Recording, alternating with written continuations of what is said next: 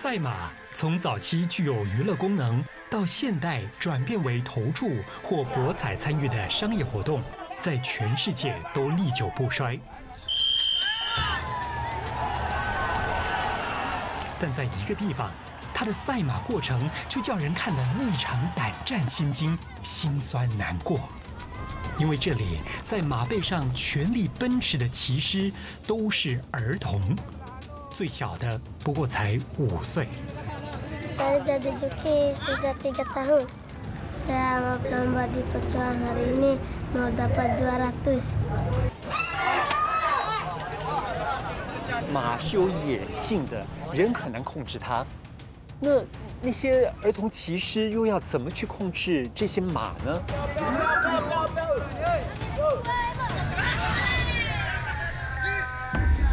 对一个小孩来说，我不知道他的命值多少。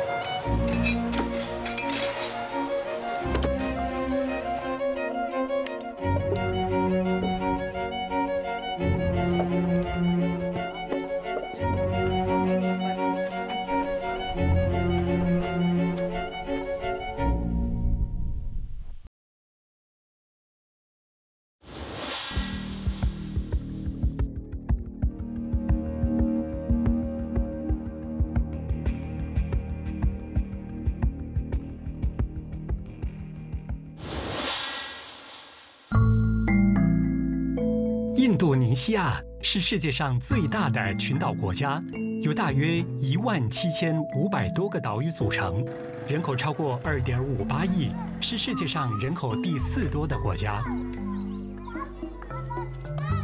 虽然人口众多，天然资源丰富，但是贫穷现象仍相当普遍。各个行业数以万计的民工当中，就包括很多童工的存在。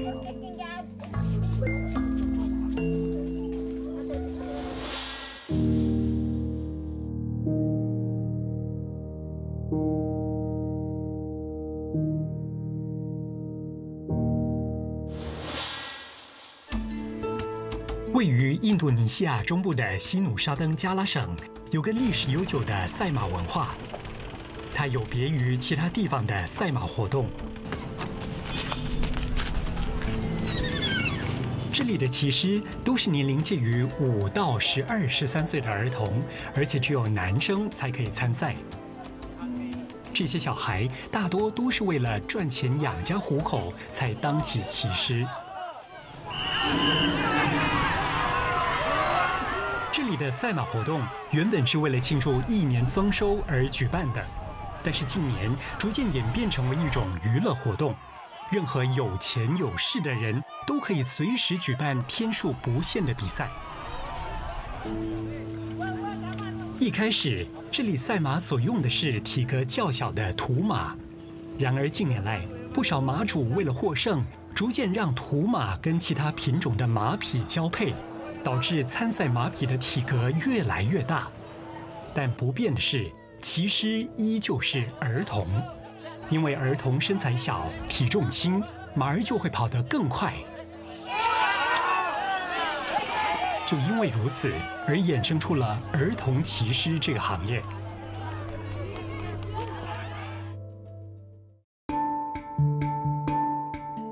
西努沙登加拉省的龙目岛、松巴哇岛和比马是孕育儿童骑师的摇篮。因为这里的赛马文化盛行，因此许多家庭世世代代都跟赛马行业有关。为了了解儿童骑师的生活，我决定到西努沙登加拉省最东边的城市比马走一趟。由于比马地理位置偏远，我从新加坡搭了3趟机才抵达目的地。一抵步，我就抓紧时间直奔练马场。世界各地都有赛马活动，而在印尼的一些岛屿有着特别的传统文化，那就是赛马时所有的骑师都是小朋友。这里是一个练马场，我们就要来看看儿童跟马儿一起训练的时候情况到底是怎么样的。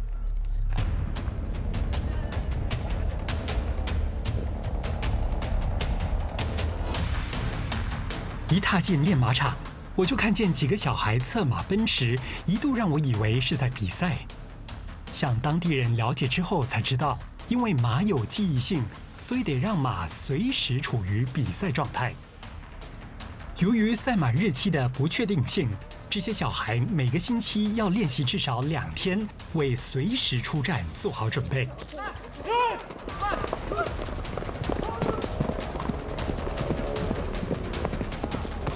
虽然只是练习，但是他们非常的认真，速度非常的快，飞沙走石之间呢，其实也蛮危险的，因为他们只能够抓住马毛来保持身体的平衡。看来他们练习时的危险性并不少于正式比赛，这是否间接说明，无论何时，儿童骑士的性命就垂悬于练习和比赛之中呢？ Selamat pagi. Pagi. Pagi. This must be your son.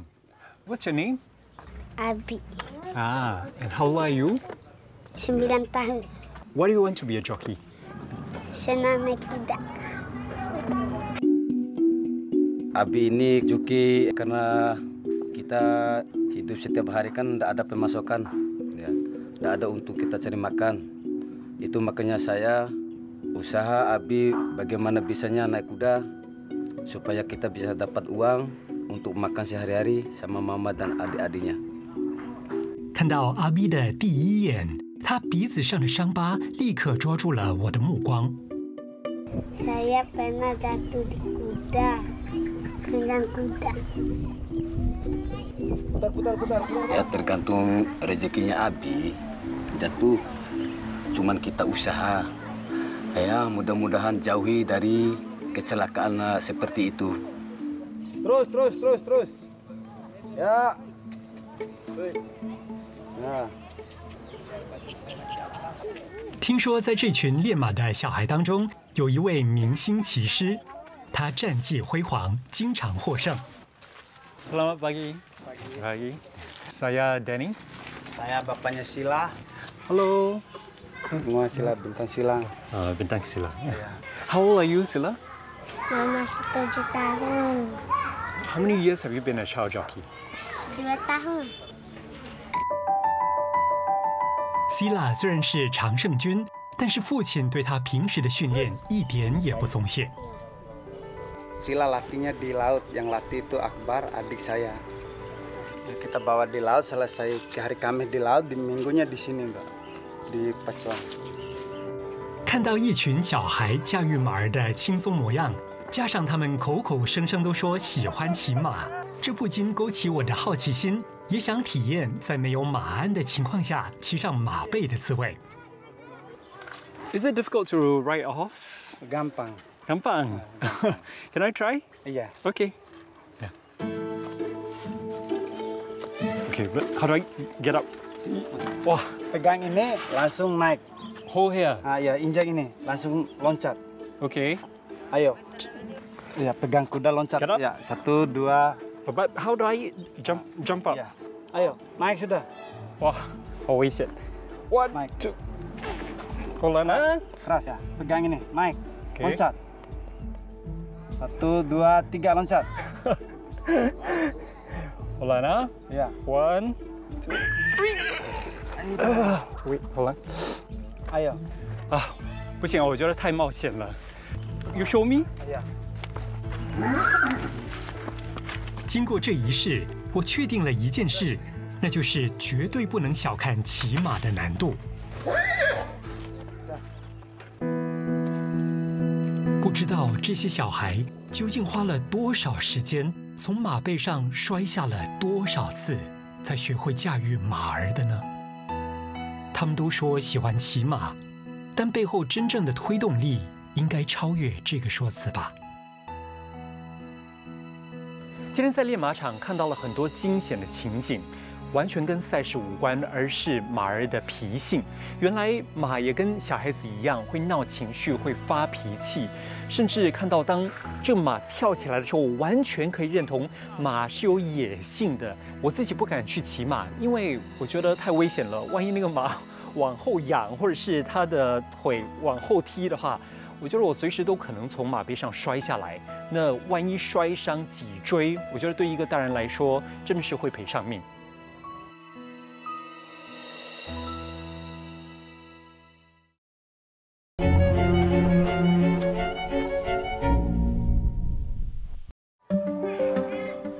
我在印度尼西亚中部西努沙登加拉省管辖的城市比马的练马场，认识了几个年纪虽小，但已经参加过无数次赛马的儿童骑师。练马场上，大部分的小骑师在训练时身边都有父亲陪伴，像 Sila 和阿 B。唯独一个小孩却似乎是一个人在训练。一问之下，知道这个叫发汗的12岁男生已经当了3年的骑师。Why do you want to be a jockey? Mau bantu Umi sama sendiri, mau bangun rumah. How much do you get to earn from a race? 50. 练习结束后，我要求跟发汗一起回家看看，他一口就答应了。一路上聊着，知道发汗自小父母离异，由毫无血缘关系的邻居领养长大。他3年前在养母的儿子牵引下开始学骑马。Ini rumah saya tinggal sama Umi sehari-hari, waktu kecil sampai besar. 一走进屋里，我发现发汗的家破落不堪。他之所以不断的参赛，就是希望可以建一间新的房子给家人。然而，想过上舒适的生活，所需要付出的代价并不小。So Farhan, I know you fell from a horse. Were you scared when you fell? Enggak. I see you have a few scars, right? On your eye, on your cheek. Waktu kecil ini. What happened? Ini jatuh dari kuda. Ini juga jatuh dari kuda. Okay, this is a very big wound. Was it a very serious accident? Waktu lari dia keliling 1 kali. Waktu di pagar dia keluar, dia jatuh. Is it the most serious accident around here? Ada yang lebih parah jatuh dari ini. Ada jatuhnya di Sumbawa, dia mati. Someone died. Were you afraid after that? Enggak. 对发汗来说，受伤或许只是一时的疼痛罢了。最重要的是，比赛能够赚钱，能够让家人温饱。Ini rumah saya baru dibangun hasil dari joki. How much did you spend building this house? Nggak tahu banyak. 这间新房子几时能建好，取决于发汗几时能够把建造费筹好。因为这房子是靠他参加了一场又一场的比赛，拿到出场费和赏金之后，一点一点地建立起来的。如果没有钱，房子就会停建。发汗很期待能早日搬进这间靠自己的血汗钱挣来的房子。我虽然替他感到高兴，但是心里面也有无限的酸楚。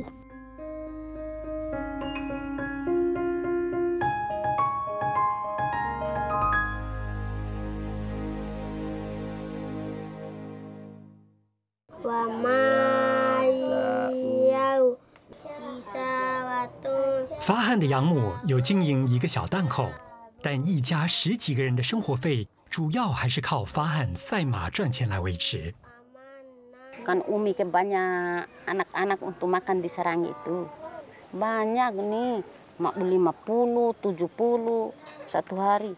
Kan anak Umi sekolah semuanya.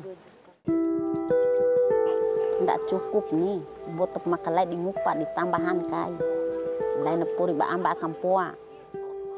虽然发汗不是养母亲生的，他们的感情却犹如亲生母子般亲密。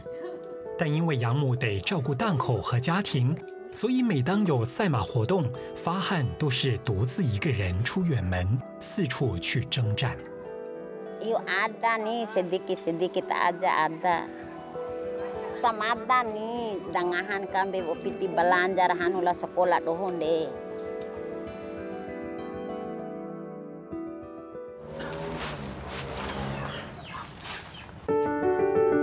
法汉很喜欢马，平时会到训练员的家义务照顾马匹。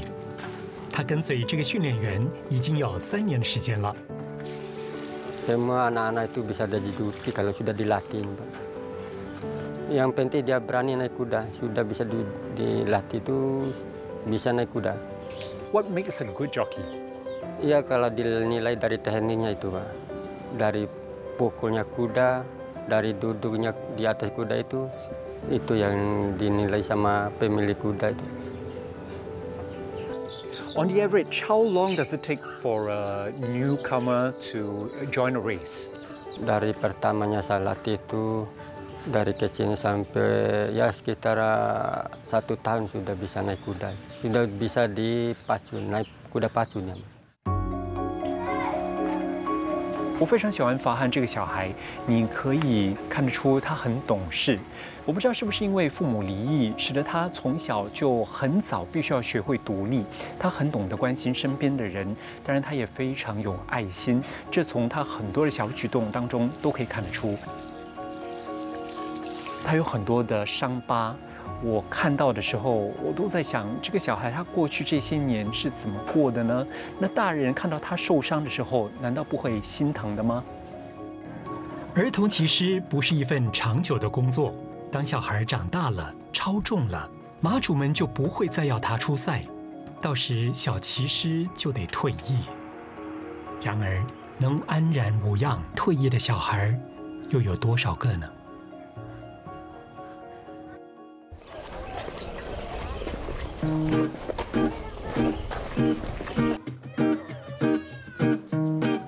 第2天，我到另一个也是在练马场认识的小骑师阿 B 的家里拜访。Ya, makan. Hello, makan. Ya, mari. Ayo makan. OK. 现年9岁的阿 B， 一共有11个兄弟姐妹，他排行第8。家中除了他之外，还有一个8岁的弟弟，也是骑师。全家现在就靠着他们2兄弟到处比赛赚钱支撑。 然而，因为母亲早年创业失败，欠下了不少的债务，每次从赛马赚来的钱都必须拿去还债，因此一家人目前的生活还是很拮据。阿 B 人还蛮害羞的，今天呢，我就把他困在这里这小角落，来了解一下他当儿童骑师的一些经验。 Abi, when you know that you're going to go into a race, are you happy or excited, or are you a bit frightened? 阿 B 非常害羞，我尝试了很多不同的方法，他都不愿意跟我说话。恰巧现在是阿 B 要带着马匹到海边洗澡的时间，我就跟着他一起去，没想到却有了重大的发现。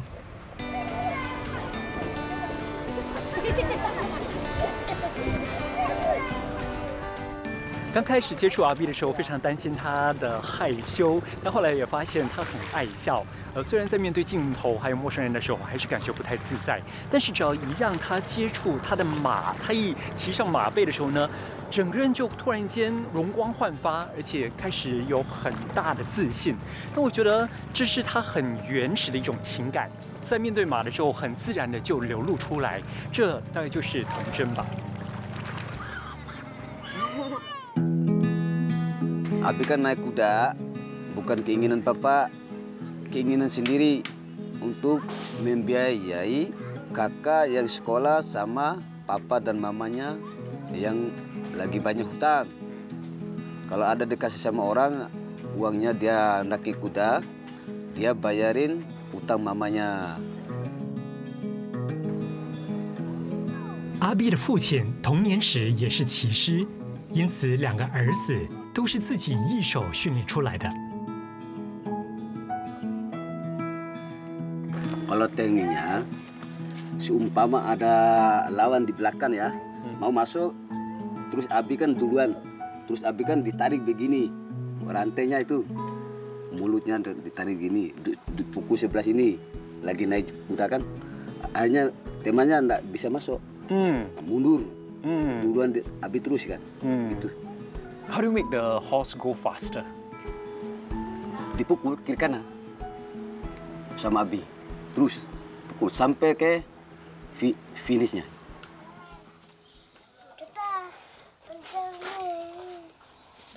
阿碧曾经为了赛马频频缺课，以致跟不上学业而留级1年，因此目前和小1岁的弟弟 Ari 同班。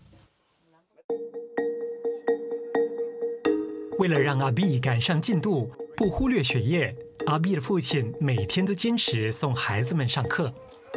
我看到的是Nordin对他的孩子疼爱有加，因为生活的关系，他没办法，必须逼着自己的孩子上赛场，让他们骑马成为儿童骑师。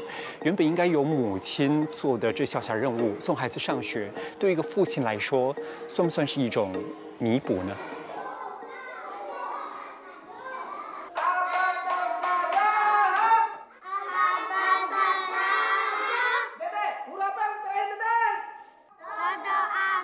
Abi adalah anak yang cerdas, anak yang penurut, tapi cuman kekurangannya adalah di saat-saat musim pacuan kuda, Abi pasti absen. 校长说，因为比赛的关系，这村子里头的孩子他们的缺席率非常的高，而且太多的父母亲不重视教育。 Kalau lagi pacuan kuda, siswa kita hampir setengah.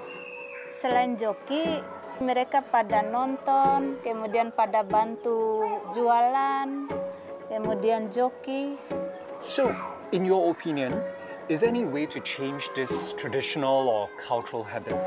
Ini sangat-sangat sulit dilakukan untuk perbaikan atau perubahan karena mata pencaharian di sini adalah nelayan dan buruh saja. Sehingga satu-satunya lahan yang cemerlang bagi mereka adalah apabila anaknya jadi joki. 曾经有一篇报道提到，一个活跃又有技术的儿童骑师，1年参加10场比赛所赚到的钱，是当地农夫1年收入的7倍。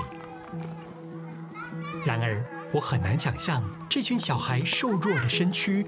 如果不幸在赛马中受伤，他们未来的路会是如何？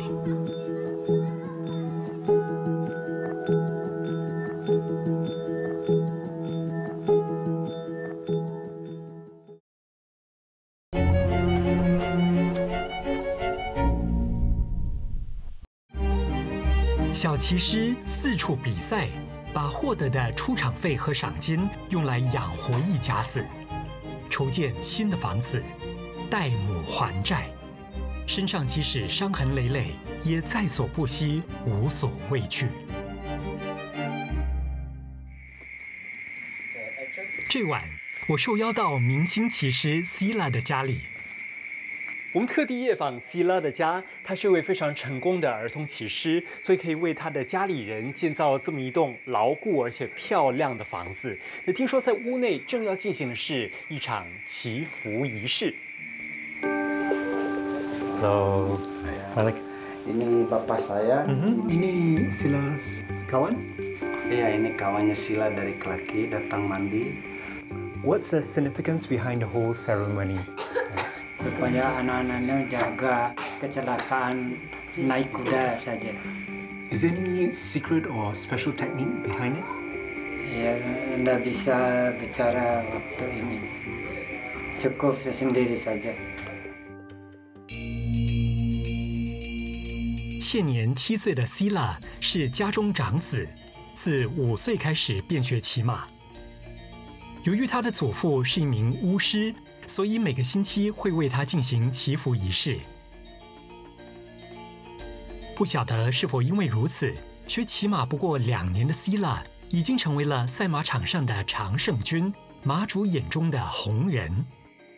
这所房子的装修费，听说就是马主帮他付的。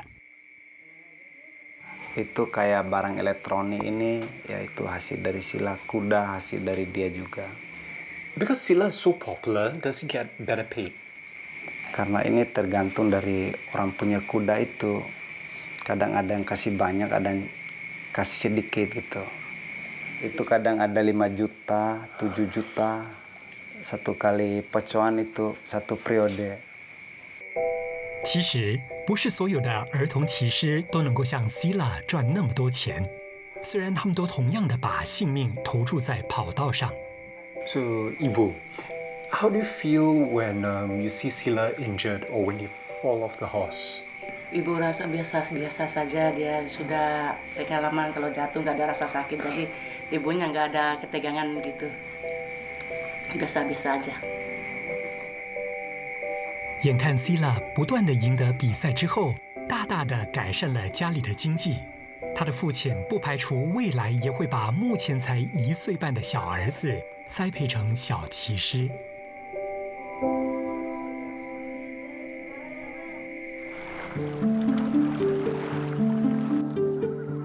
这几天在 Bima 跟大人谈关于小孩的伤势，跟他们碰到的意外的时候，我发现他们常常会重复着几句话。这是理所当然的，这是不可避免的。小孩跌倒、被踩到、从马背上摔下来，都是天意。刚开始的时候，我没有办法接受，我觉得怎么会有这样子的一种心态呢？我后来发现，原来这里的儿童骑师也许可能被看待成赚钱的工具，而当你在使用一个工具的时候，它肯定会有缺口，会有破损，会有断裂。那小孩如果真的是工具的话，他们的伤口是不是就更容易接受？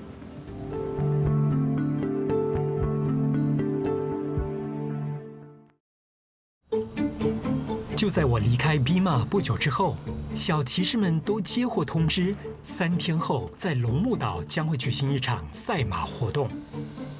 为了不错过赚钱的机会，他们都匆匆搭船赶去。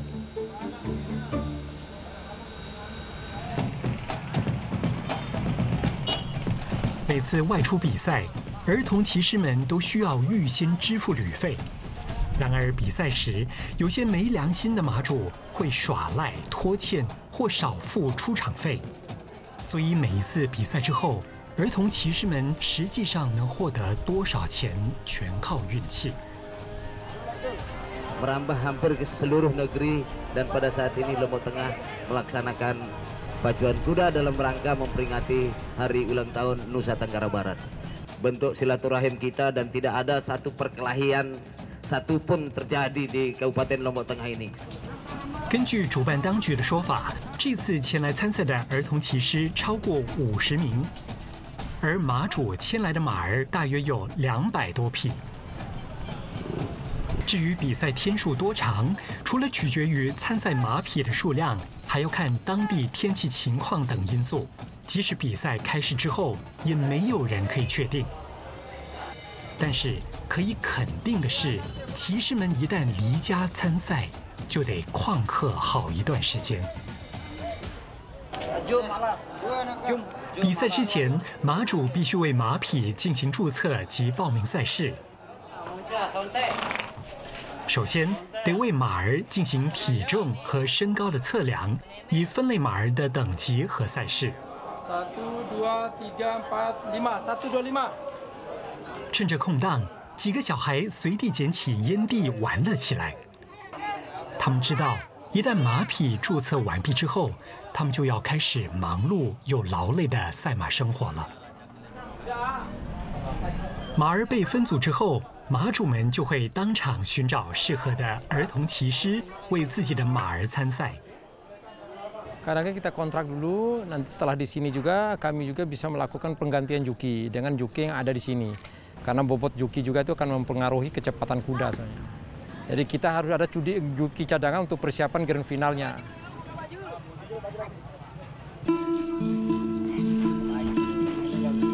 Kalau mengharapkan Sila ini mudah-mudahan bisa dapat 2 juta setengah aja pecon ini.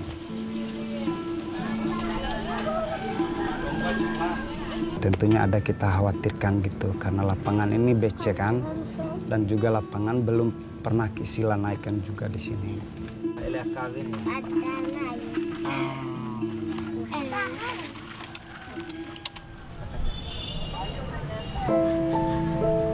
同人不同命，跟赛马红人希腊相比，另外一名儿童骑师发汗，他就只有一个小小的心愿。Saya mau di pecuan hari ini mau dapat 200. Dari gunung air kita harus menanya.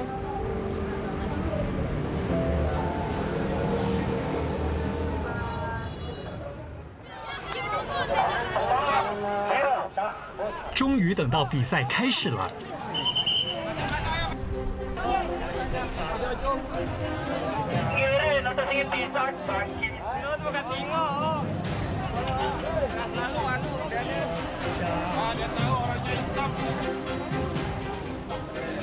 马夫将准备参赛的马儿一匹匹牵到马闸前，儿童骑士们也在那里等着上马。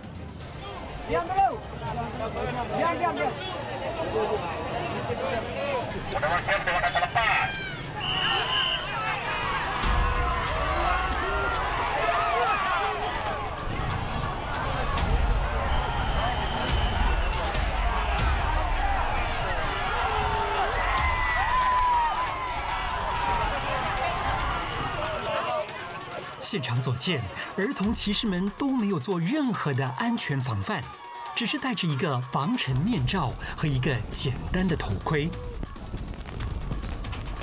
这些小孩都在用生命换取3餐，而每一场比赛，也许就是他们最后的一场比赛。而赛场外的观众也没有闲着。 一群人正忙着下注和收注，并且大声地讨论这场比赛的大热门会是谁。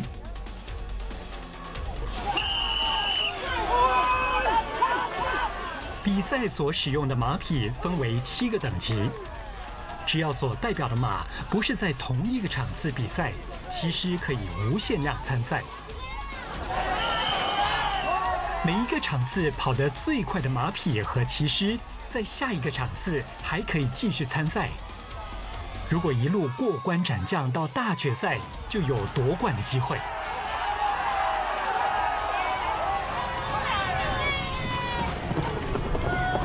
然而，冠军所获得的奖金奖品并不属于儿童骑师，而是属于马主的。至于马主在获得奖金奖品之后，要分多少给儿童骑师？ 则是马主的良心而定。Ya, kadang-kadang kita sampai 75% dari kontrak itu untuk joki. Karena itu keluar bonus itu kalimat bonus itu spontanitas. Begitu kita gembira, happy di lapangan itu kita kadang-kadang langsung menyebut bahwa motor ini hadiah ini untuk joki.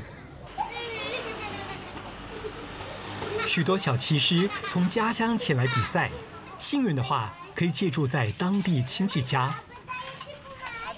要不。 就得像阿碧2兄弟那样，找个靠近比赛场地的地方搭个帐篷，餐风露宿。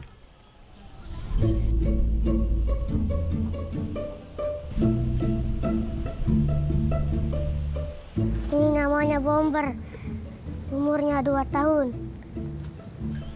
在赛场外看到一名羞涩的儿童骑师，一问之下，发现这个叫 Picon 的男孩是生平第1次参加赛马。 Ini yakin, ini pasti menang。现年12岁的 Picon 家里有9名兄弟姐妹，而爸爸则在外地当散工，偶尔会寄些钱回家。虽然不是家中长子 ，Picon 却需要扛起养家的责任。他的母亲因为患有严重的糖尿病，所以不能去工作。 sakit dari telapak kaki sampai ini kepala sakit semuanya ini sakit sampai tangan saya nggak bisa ini megang apa-apa ini。皮考的母亲虽然不是很愿意让儿子去冒险参加赛马，但是为了生活，也只有妥协。 Saya kangen kalau dia pergi ini saya kangen tapi tidak bisa diberhentiin kalau sudah mau itu tidak bisa. Ada misalnya banyak dia nolak dia tapi tidak mau dia diam-diam dia ke sana itu. Kalau sudah pergi saya doain sudah. Biar dia pergi sehari-hari tetap saya doain dia. dia selangkah dengan, pun bagus perjalanan, mek taik kendaraan, taik mek bagus, turun mek bagus, apa mek kicanin sehat si Subhanahu wa Ta'ala。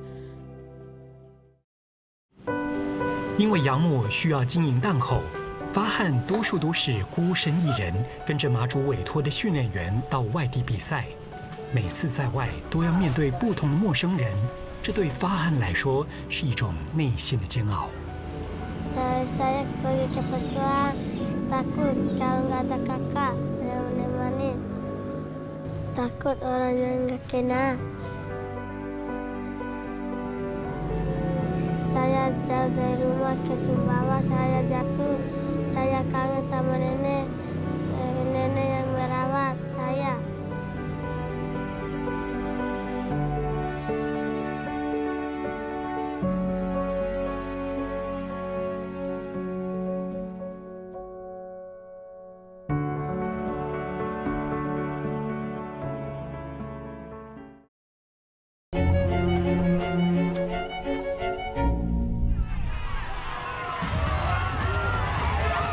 龙目岛举行赛马，场上的儿童骑师个个策马奔腾，因为每场比赛是他们养家的希望，但也是他们生命的一个赌注。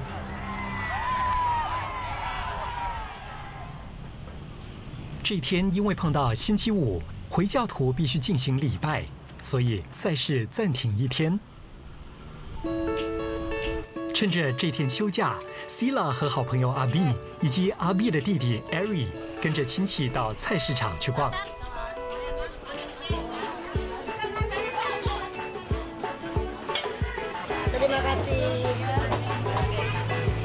好不容易能休息一天，小朋友们也能尽兴的玩耍。他们似乎已经忘了明天还有比赛在等着他们。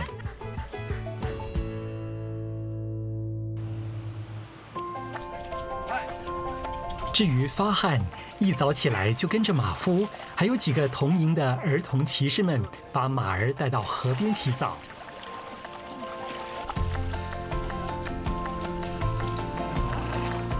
虽说是干活儿，但是为马儿洗澡，似乎也成了这几个小孩的欢乐时光，让他们暂时忘了比赛的艰辛。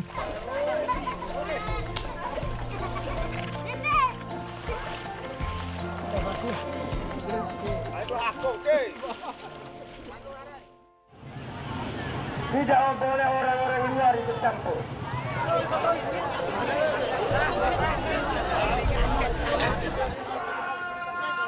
口哨一声令下，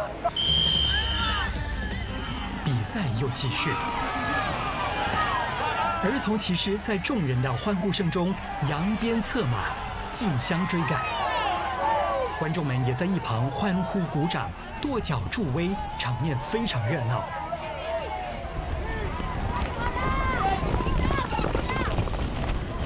Di hari pertama, Abi kan 15 kuda naik. Baru 2 hari kita dapat 1 juta. Tapi masih banyak kuda-kuda lain belum dikasih ongkosnya. 为了帮母亲治病而参加赛马的 Picon， 因为经验不足，第一次出场比赛就输了。他领了大约3块钱新币的出场费，就得打道回府。现实总是残酷的，虽然一直很努力练习，但是发汉这次比赛的运气似乎不太好。想要靠赏金完成新建房子的愿望，看来还有些距离。Kecewa, kalah kudanya. Ada yang tak menang, ada yang menang. Mana semua kuda menang. 而这天，一些马儿的情绪似乎也不太稳定。Saya diketik, saya nunggang, diturunin, saya digendong mau naikin lagi, ya sakit. 比赛现场没有任何的医疗设备，受伤的小孩都是靠着意志力忍受疼痛继续参赛。Sebenarnya paling-paling alat pengaman itu pakai helm saja. Terus pakai kaos kalau ada yang pakai kaos kaki itu. Itu saja jadi pengaman yang tidak ada. Karena dia sudah dibekali dengan itu mantra-mantra dengan ada jimat-jimat itu. 简单的配备根本无法保护小骑士们在赛马过程中的安危。对马主和赌徒来说，安全是其次，重要的是比赛结果。明星骑师 Sila 因为战绩彪炳而被马主聘请前来参赛。他果然也没让马主失望，在几场比赛当中表现不俗，获得晋级，但是过程中却惊险万分。 Pas lepas kuda, akhirnya gate itu nggak diangkat. Saya udah lepas dia, akhirnya terjepit sama gate. Dia kena palangnya ini besi di depan itu, terus kena besi dia jatuh sudah. Cuma biasa-biasa aja. Setelah itu dia naik lagi. Karena ini kan tidak terkontrol sama sekali, tidak ada regulasi sama sekali terkait dengan pacuan kuda ini. Kalau untuk menghilangkan sepertinya agak sulit bagi kita untuk melakukan itu. Tapi meminimalisir, tetapi kemudian bagaimana memenuhi hak-haknya anak. Ini yang perlu kita lakukan. Seperti ketika kemudian kaitan soal keamanan, bagaimana kemudian keamanan mereka bisa dipenuhi, keselamatan ketika dia menjadi joki, kemudian bagaimana pendidikan, jangan sampailah ketika mereka jadi joki, kemudian pendidikannya terbengkalai. Ini yang bisa kita lakukan.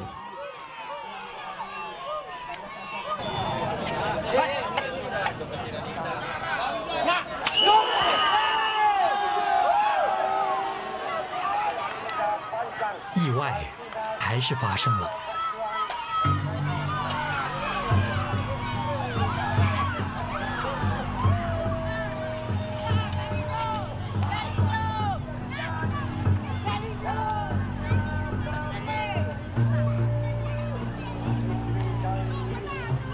万一骑师受伤情况严重，而现场又没有及时的医护治疗，后果真叫人不堪设想。庆幸的是，在比赛中被摔下马的阿 B 没受什么伤。当面对3餐温饱和挚爱亲人的抉择时，阿 B 父亲内心还是纠结的。他检查阿 B 的手脚无恙之后， 还是让他继续接下来的比赛。 Sebenarnya nggak mau sih disuruh joki ini anak, karena saya ini kan sayang sama anak ini. Dua-duanya, pokoknya semua saya punya anak itu sayang, tapi apa boleh buat. Dengan kehidupan saya ini terpaksa aja ini anak naik joki, naik kuda gitu, untuk bisa kita hidup setiap hari nih.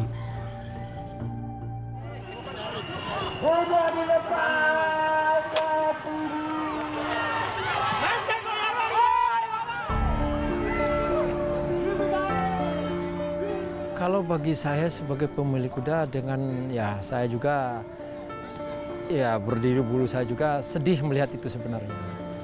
Kalau secara umur, pemikiran kita, pemahaman nurani kita, tidak sampai hati kita mempekerjakan mereka atau mereka itu naikkan di atas punggung kuda sebenarnya.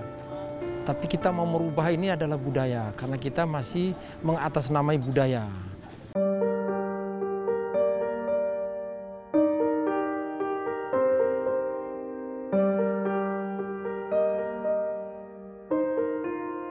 这几天在比马接触了赛马活动之后，我了解到它是历史非常悠久的一个传统文化，但它也是一个冒着生命危险的游戏。如果一个孩子从马背上摔了下来，伤到脊椎、半身不遂，甚至是被马踩到丧了命的话，那这个文化是不是需要改变？还是因为它已经根深蒂固，成为他们生活的一部分，没有办法改变任何的游戏规则，或者是在整个赛马过程当中的任何一个小细节呢？ 我觉得他们现在可能在安全措施方面只做到了最基本的，希望往后能够更珍惜这些小孩的生命。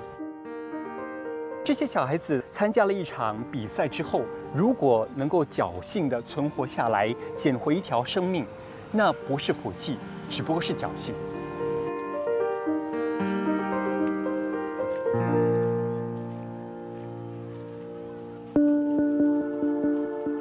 由于天气因素，比赛延期。直到制作组离开龙目岛时，比赛还是没有进入大决赛的阶段。我们所拍摄的几个小骑师还在那里继续比赛，不知道他们是否能平安顺利地回返家乡呢？